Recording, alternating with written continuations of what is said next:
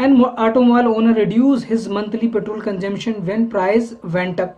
जब प्राइस जो है वो चला जाता है तो अपने जो उसका ऑटोमोबाइल का जो कंजम्पशन है ना पेट्रोल का, वो रिड्यूस कर देता है। मतलब यहाँ बात कर रहे हैं एक्सपेंडिचर की, तो एक्सपेंडिचर क्या होगा, कंजम्पशन आपका जो है कंजम्पशन इनटू प्राइस।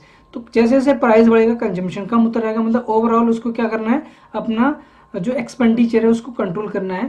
तो देखें price consumption relationship is as follows. तो प्राइस और कंजम्पशन की रिलेशनशिप देखिए, यहाँ देखिए फर्स्ट उसमें दिया है प्राइस ये वाला, तो प्राइस देखिए 40 था तो वो कितना लीटर ले रहा है एक मंथ में, 60 लीटर। प्राइस अगर 50 हो गया तो उसने प्राइस कम कर दिया, अपना कंजम्पशन कम कर दिया, 48 कर दिया।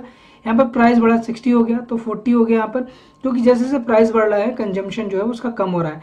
If the price goes up 80 litre, 80 litre जो है प्राइस चला जाता है, तब बताना है कि उसका एक्सपेक्टेड कंजम्पशन कितना होगा इन लीटर्स, आपको यहाँ पर बताना है। तो यहाँ पर हमारा हो जाएगा, देखो ये कितना ऑप्शन दिया 30, 28। अब इतनी एक चीज आप ध्यान रखिए कि यहाँ पर 75 है, 75 तो यहाँ पर आएगा आपका 80 रुपीज पर लीटर, उसने अपने प्राइस को बढ़ा दिया। अब यहाँ अगर आप ध्यान देंगे, यहाँ पर ये वाले पोर्शन में 32 से कम वैल्यू आनी चाहिए, 32 से कम वैल्यू देखिए तो सारी 32 से कम है।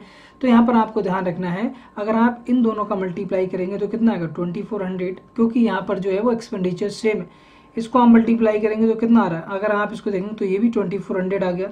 इसको मल्टीप्लाई करेंगे तो ये भी कितना आ रहा है आपका 2400 आ रहा है, ठीक है। ये अगर आप मल्टीप्लाई करें तो ये भी आपका 2400 आ रहा है। इसका मतलब यहाँ भी अगर मल्टीप्लाई करेंगे तो क्या आना चाहिए 2400 आना चाहिए। यहाँ पर कितना आना चाहिए 2400। इसका हम मान लेते हैं कि कंजम्पशन लीटर क्या एक्स लीटर है। अगर एक्स लीटर कंजम्पशन है तो हमारा क्या हो जाएगा, एक्स लीटर अगर कंजम्पशन दे देंगे, देखिए 80 इंटू एक्स लीटर कंजम्पशन, इन दोनों की वैल्यू कितनी आनी चाहिए 2400 यहाँ पर आनी चाहिए।